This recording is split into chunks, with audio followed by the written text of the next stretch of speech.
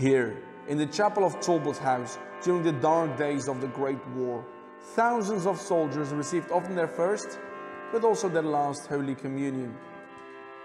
Here they prayed and tried to find the courage to face it all again.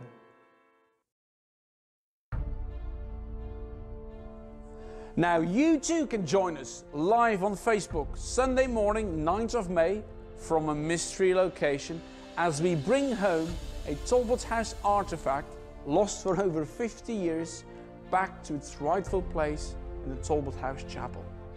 Join us. Curious yet? Watch the video.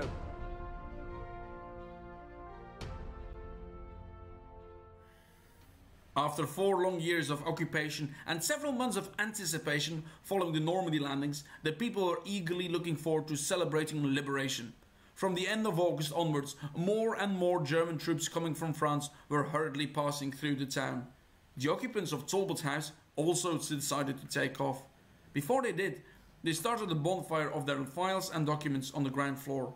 No sooner had they disappeared than the next door neighbour Marcel de Rink and another daring local Charles Dupont, both of whom had also helped with the evacuation of the souvenirs, ran to the house, carefully looking out for booby traps or demolition charges. Luckily, they arrived before the bonfire had got good hold and they were able to put it out. Finally, the big moment had arrived. On Wednesday 6 September, shortly before 1 PM, a distant roar could be heard, coming closer and closer. The news spread quickly that the liberators were approaching. People started hanging out Belgian flags from their windows and gathered in their doorways. In front of Talbot's house, a huge Union Jack was unfolded in the middle of the street.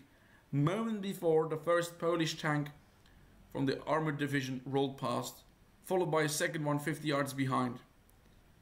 As the tanks came in at one end of the market square, a couple of German vehicles with guns pulled out at the other end, heading towards Ypres.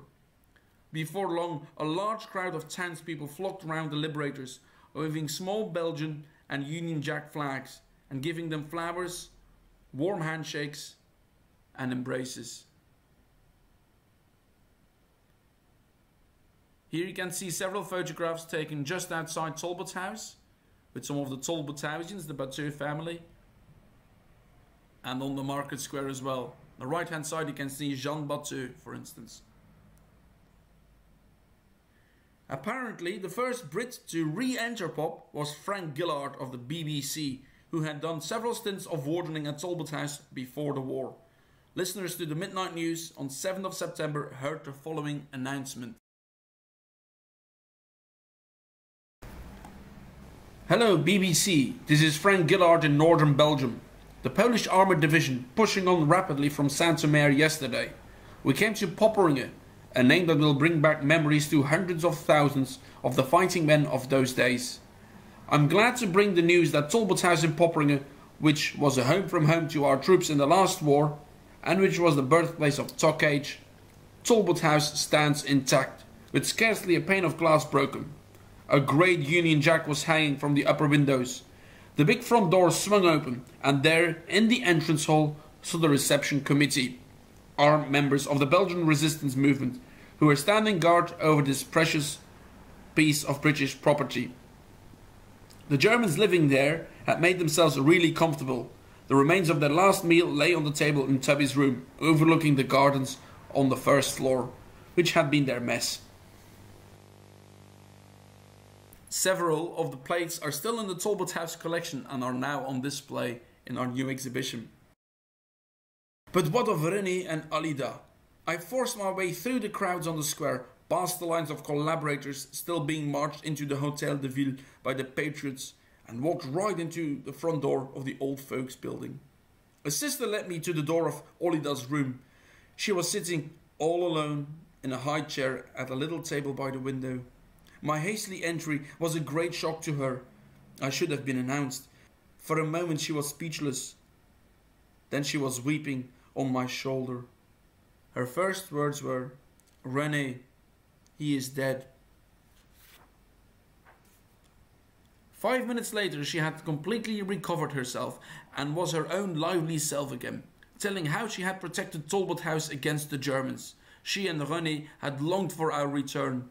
It became an obsession with René. Will they never come? All the more precious belongings of the house, she told me, were in safekeeping. She asked eagerly after all their old friends.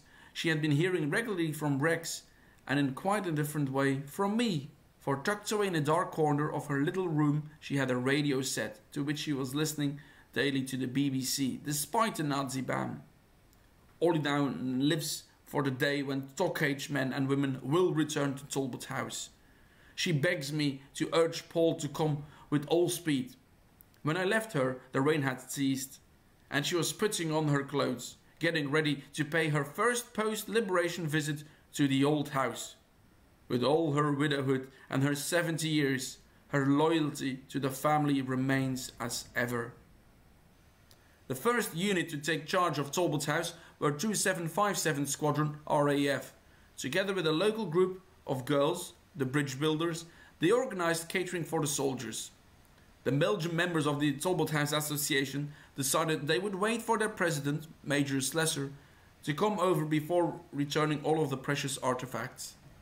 In December, President Paul Slessor and Barclay Barron from Tockage arrived on site along with Warden Charles Young and Padre Sean Heron.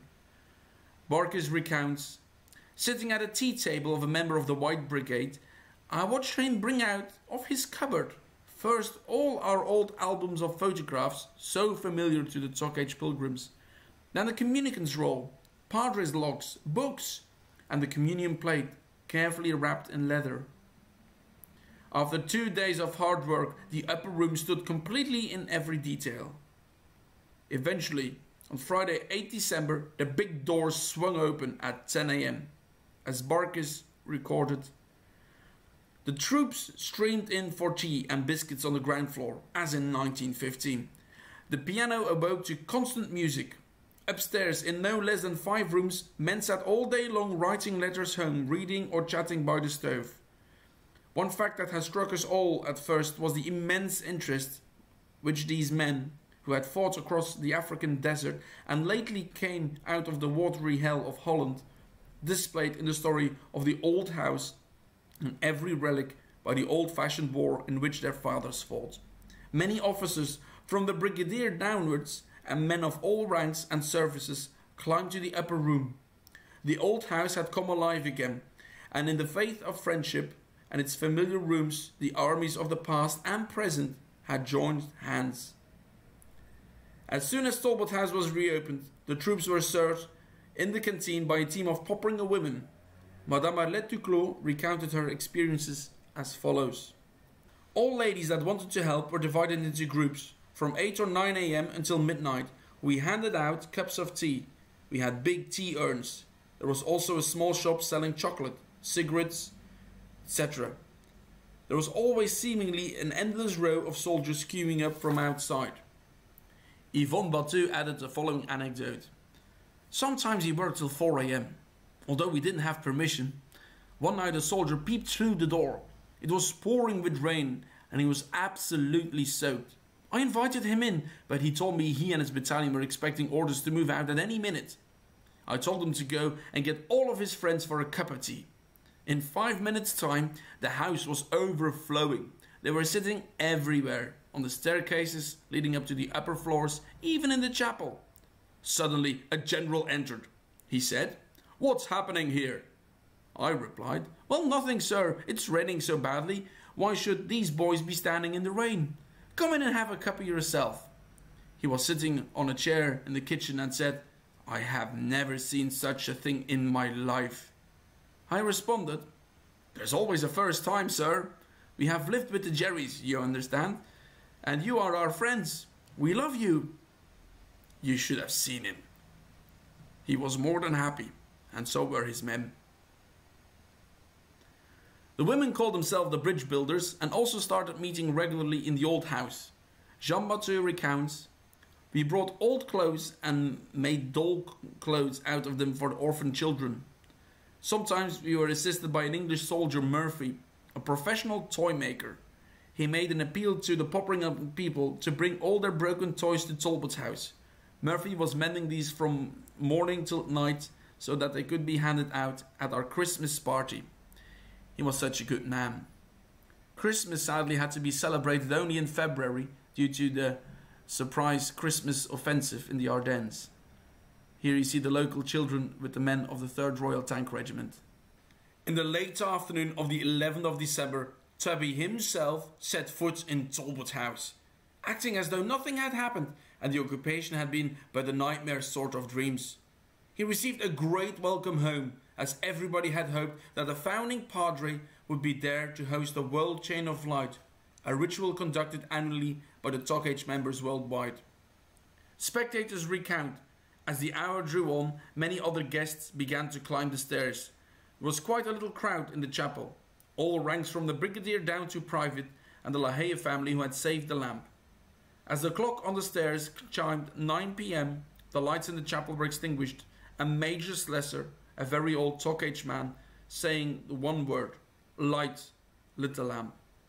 Then there was a silence as we stood in half-light cast by the lamp, and in a few moments the voice of Tubby Clayton, standing somewhere near the altar, came booming in, reciting, "At the going down of the sun, and in the morning, we will remember them." Later he prayed, and in his prayer mentioned great people and great things of the past, and of another war, very different in many ways from the one now.